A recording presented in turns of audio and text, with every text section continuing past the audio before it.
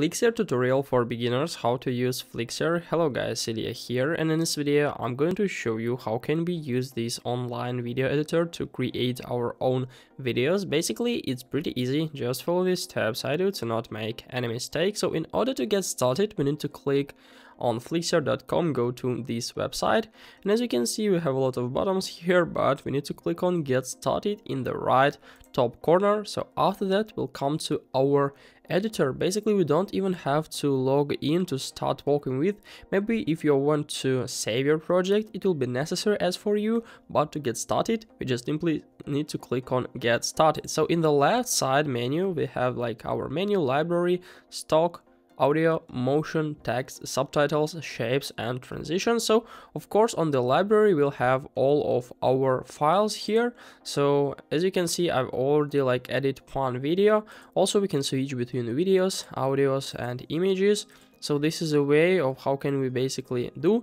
In order to import something we need to click on import right up here, or we can record our like media with our screen or something like this. So if we click on import we can just import from different resources from our computer, Google Drive, Google Photos, Dropbox, Zoom, WebEx and so on.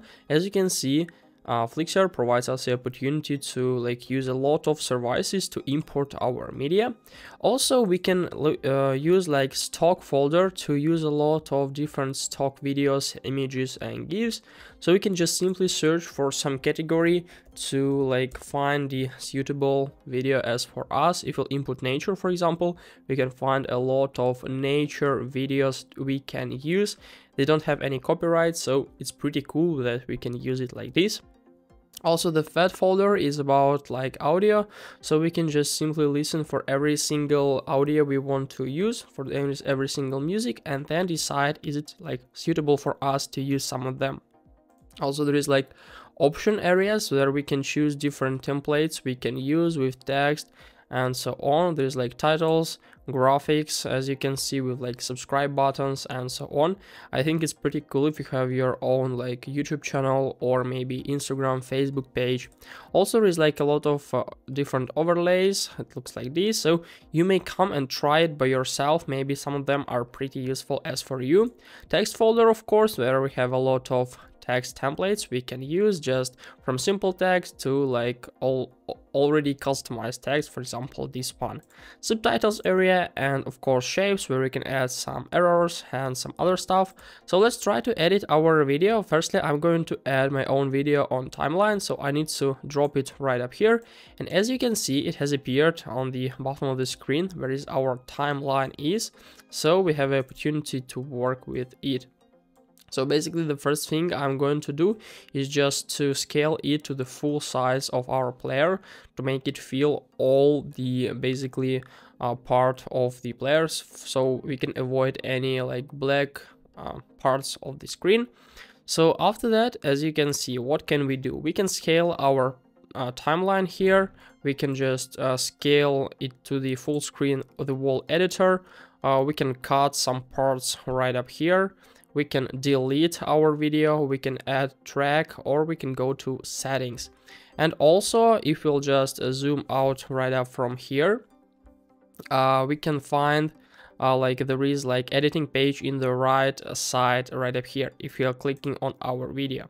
So we have options to add transition in and transition out, change some position. We can also change the scale, as you can see, if you'll just simply click and then just move from the right side, from the left side. So basically sometimes it could be really helpful. We can also resize like feed canvas or fill canvas. Basically to fill all the window we can just simply click on feed canvas to make it like this.